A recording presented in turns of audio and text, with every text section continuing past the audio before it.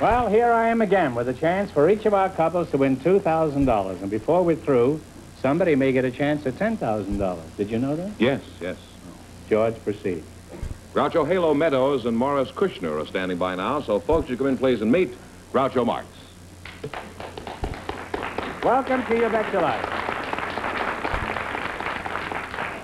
Say the secret word and you win an extra $100. It's a common word, something you always have with you. Halo Meadows, why did your parents ever pick out such an offbeat name like Halo? Oh, they didn't pick it. I had an ordinary name, so I chose it. Oh. Well, what was this ordinary name that you had? Myrtle Louise. That's a nice name. Now, where are you from, Myrtle? Littlestown, Pennsylvania. A little town in Pennsylvania? Well, what's the name of it? Littlestown. Where's But it's Littlestown? Littles, L-I-T-T-L-E-S. They're very particular about the S. Well, I should think so. You know, Halo Meadows sounds like a pen name. Have you ever been in the pen, Halo? No. I mean, when you chose Halo Meadows for a name, did you have a professional career in mind? Yes, I was writing. You were writing? Oh. Writing What were you plays. writing? Plays? Well, but not so much. I'm more interested in songs. Writing songs. You're writing, you're a composer now. Yes. And what are some of your songs? Maybe I've heard them. Well, I had Victorian Waltz. I was just Never around heard the that. corner. You were where? I was just around the corner. Oh. Well, could you sing just around the corner? Well, no, but what I'm most interested in is a series that I call a gloom series and a super love. But I'll do one from the gloom. Could you sing after you're gone? Chop my head off. Chop my head off. Well, now, wait a minute. Sing, all right, sing a little of it. I'd rather you sing around the corner. Chop my head off. Kick it around. Hang it up. Lay it down. Look at it, dear. Really take a good look. It's me. It's me. It's me. Oh, chop my head off. Make a nice clean chop. Chop my head off, dear. Chop it off. Nice, I like that.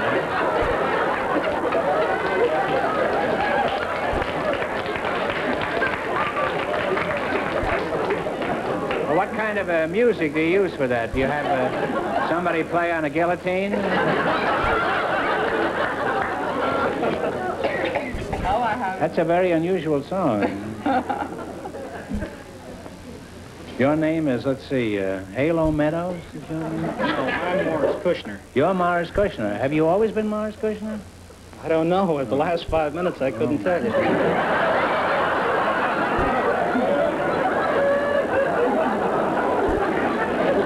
Where are you from, Mr. Kushner? Well, I was born in Nebraska and then moved to Chicago. And when I got out of the Army, we settled down here in Southern California. Oh.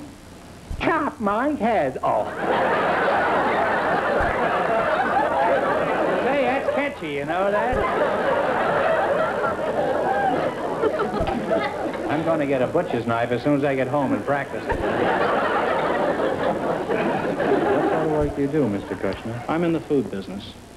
In the fruit business? Food. Oh. You're in the food business now, eh? That's right. Well, that's pretty obvious, eh? I would say you've gotten into the food business fairly regularly, too. What company do you eat with, Mr. Morris? Mr. Kushner? I'm Vice President General Manager of Reese of California. We're an affiliate of Reese Finer Foods in Chicago, and we carry imported and domestic food specialties. Have you always been in the food business? Well, no, when I came out of the Army about 10 years ago, I was a radio gag writer. Really? I've never seen one of those. You don't look like a gag writer. You look perfectly normal to me, and you look well-fed. What shows did you write gags for? Well, I was with The Life of Riley, Duffy's Tavern, Red Skelton. But why did Jimmy you Durante. quit this soft racket to go into the food business? Well, I didn't care for the uncertainty of it. It was uncertain? Oh, yes, working for 7 weeks and then for 14 weeks looking for options. I remember one Maybe time... they didn't like your jokes, huh? Possibly. No talent. Possibly. Well, I wouldn't say that. Well, you intimated that. I did, but I didn't think you were aware of it. I remember one comedian coming back to the writing show business, the uncertainty of it, who loused up a show, and then at the completion of the show went up to the client's booth where the 12 writers were and fired 12 us. writers? Yes, and fired us en masse. Well, this was early Sunday morning, you mean, huh?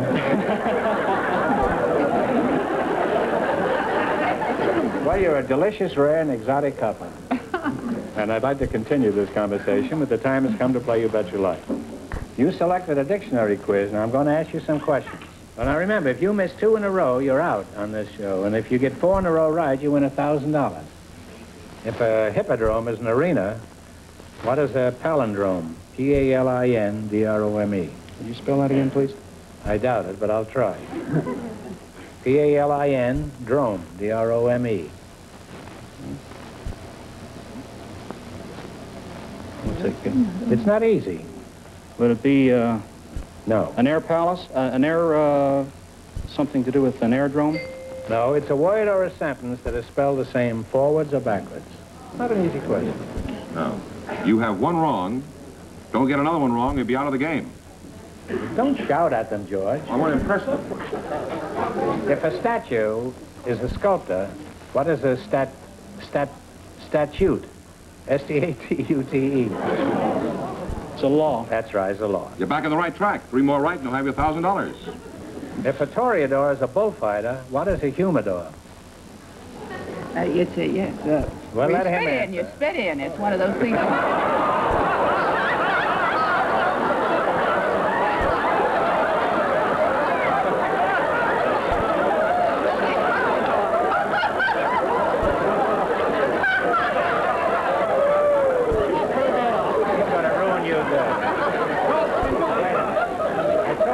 To have one answer between you, so I'm going to overlook that. He had the right answer. It was humidor. It's a tobacco That's right. container. That's right. A jar to keep tobacco in, and you keep your trap shut unless you know. After your $1,000, 2 more right and you'll have it. Pauperizing Mr. Kushner over here. If a bugle is a horn, what is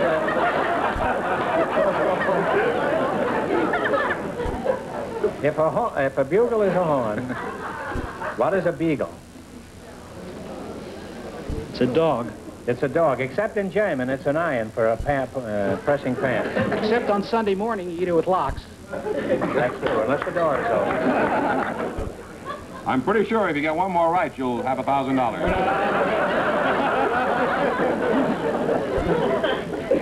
If a tango is a dance, or a dance, what is a mango?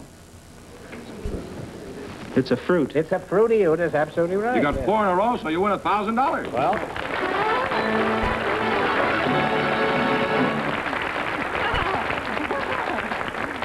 now you won $1,000. You can keep it and quit, or you can come back later and try to double your money. You may even get a crack at $10,000. You bet your life. Now go over and sit down and think about it. Thank you very much. Thank you.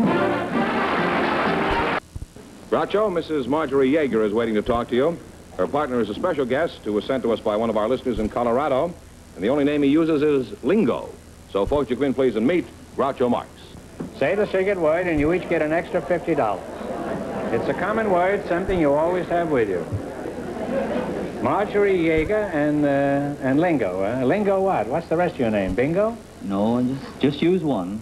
Lingo Bingo? No, just lingo. Oh. A lot of great men have only had one name, you know. Socrates, Aristotle, Plato, Liberace, Groucho. Let's get acquainted with Mrs. Yeager here. Marjorie, I take it you're expecting, is that correct? Yes, I am. Well, I wish you every happiness. When is the big event due? Well, about 3 months. Oh, 3 months. What a relief. I thought I was going to have to hurry to finish this conversation. Where are you from, Marge? Well, I was born in Fort Collins, Colorado. Well, this will be a great fill for you. Is this your first child you're expecting? No, it's my 10th.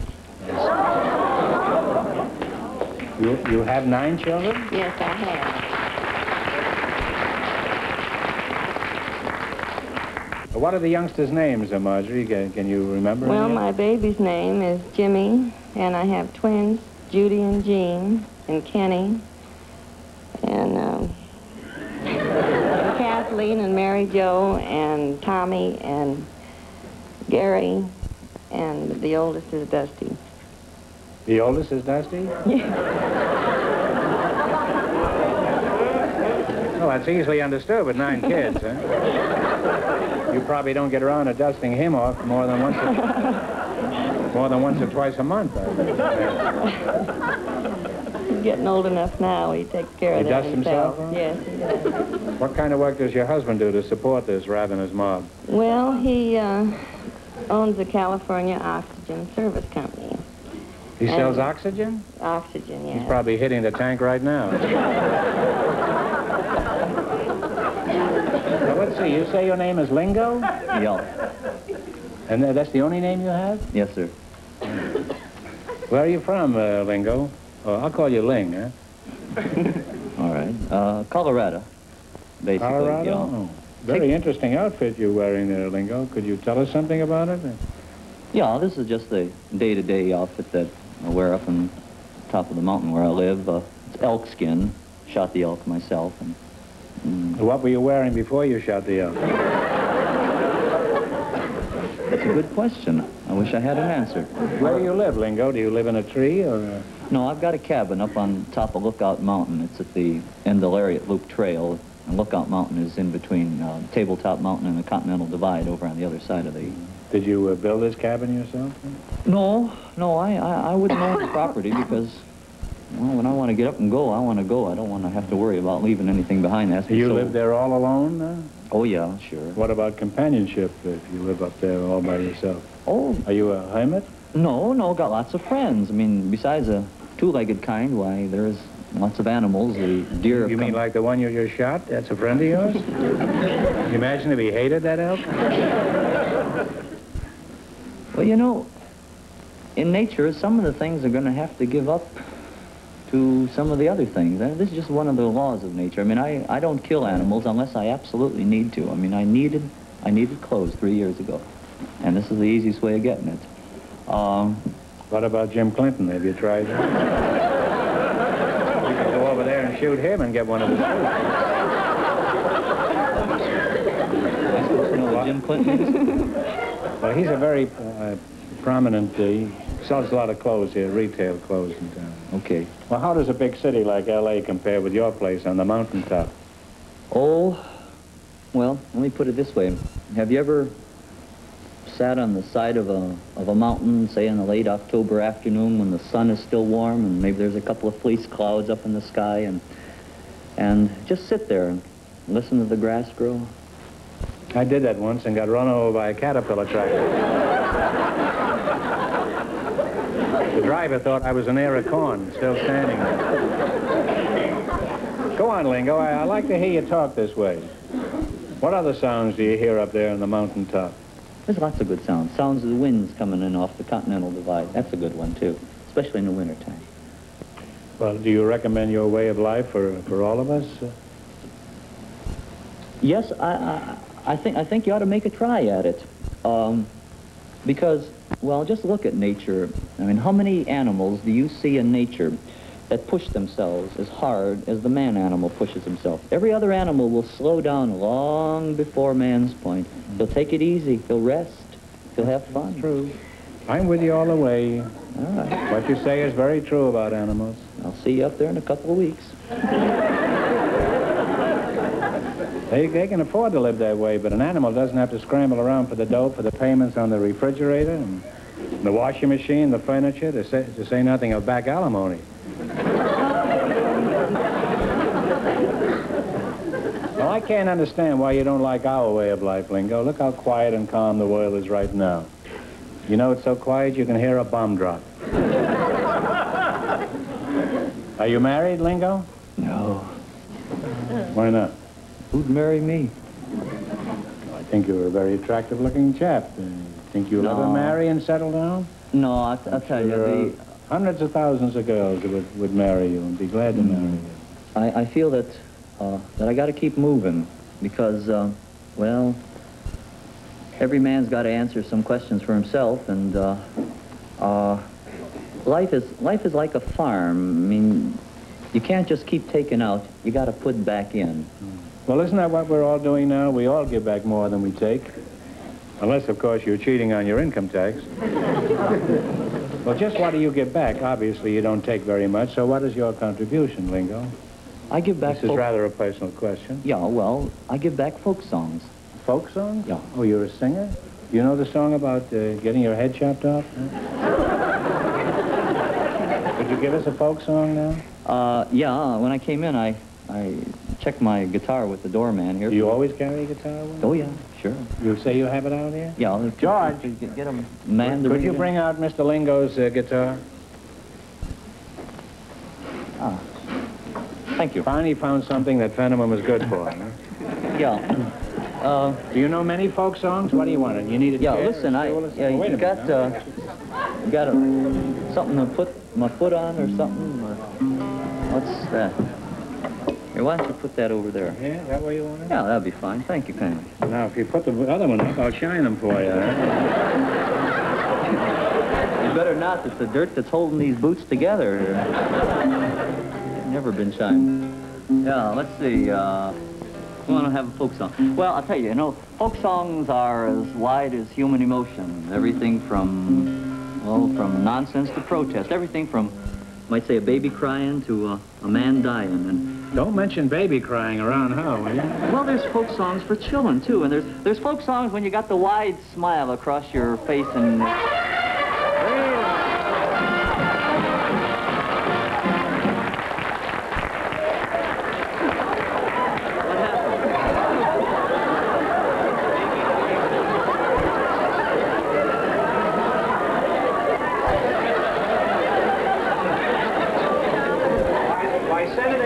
What are you doing here? Go away, Senator. See you next week. You said the sacred word, Senator Kefauver, so you get $50, and you get $50. Well, thank you. That's $5 for each of your kids.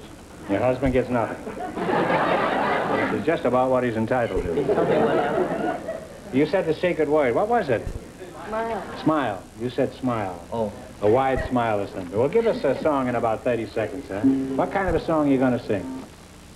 Well, sing a happy song. All right, sing a happy song. A happy song when, let's see what. Oh.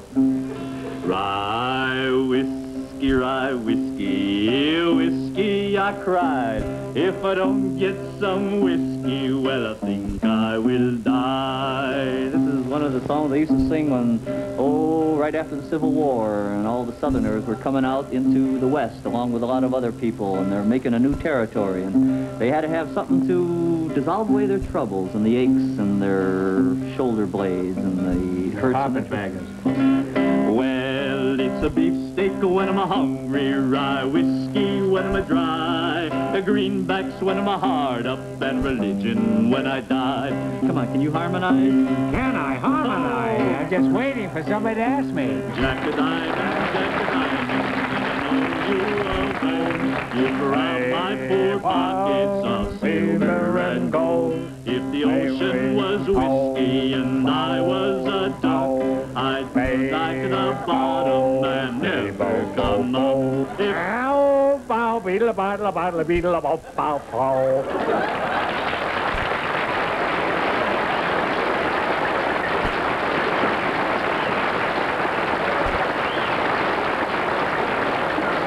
Young man, Lingo. We need more people like you in the city. You want to sing another song?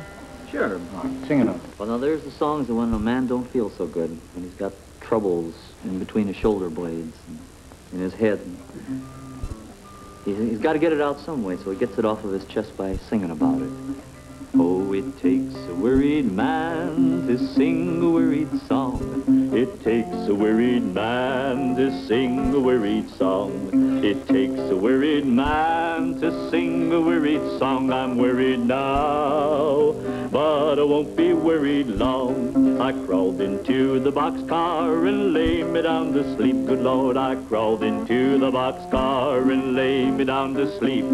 I crawled into the boxcar and lay me down to sleep. When I awoke, there was shackles on my feet. Oh, it takes a worried man to sing a worried song. It takes a worried man to sing a worried song. Takes a wearied man to sing a wearied song. I'm wearied now, but I won't be worried long.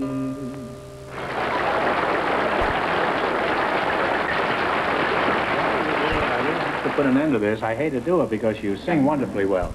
I'd like to see you win some money here tonight so you could get off that mountain and get down in the valley. So let's play You Bet Your Life. Now, you selected science and medicine. Now, remember, on all these answers, you talk it over before you answer. One answer between you. If you miss 2 in a row, you're out. If you get 4 in a row right, you win $1,000. Here we go. There are 2 types of current in electricity. One is direct. What is the other? Alternating. Alternating is right. If you have 1 right, 3 more, and you'll have $1,000. In chemistry, what does the symbol S stand for? Sulfur. Sulfur is right. You're halfway to your $1,000 now. Where in the body do you find the thyroid?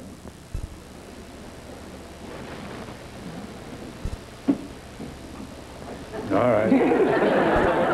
Neck, throat, all right. If 1 more right, you'll have $1,000. Edward Jenner is credited with what great contribution to medicine? Jenner. He's a researcher of some kind. What did he research? He discovered an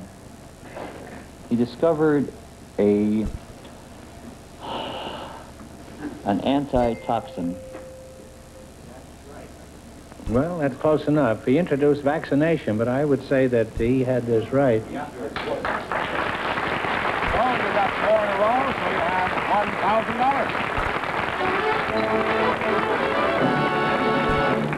$1,000. Well, you won $1,000. Now, you can keep it and quit, or else you can come back later and try to double your money. You may even get a chance at $10,000. You bet your life. Now, go over and sit down and think about it, huh? So long.